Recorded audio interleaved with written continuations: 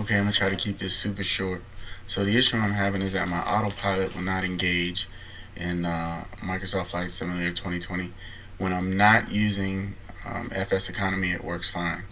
But one additional question before I get started is, this is my aircraft here, and I try to keep it, like if I'm flying it actively and I'm trying to keep it where it doesn't get rented, I jack up the hourly rates. So that's where I left it last, if I have like a plan of several days that I want to do.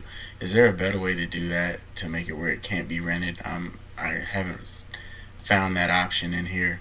Alright, so the issue at hand here is that the autopilot won't engage. I don't know if I'm doing this right. I believe I am, because all my flights are logging and whatnot, but it just won't engage. Alright, let's do something. Let's just do something easy.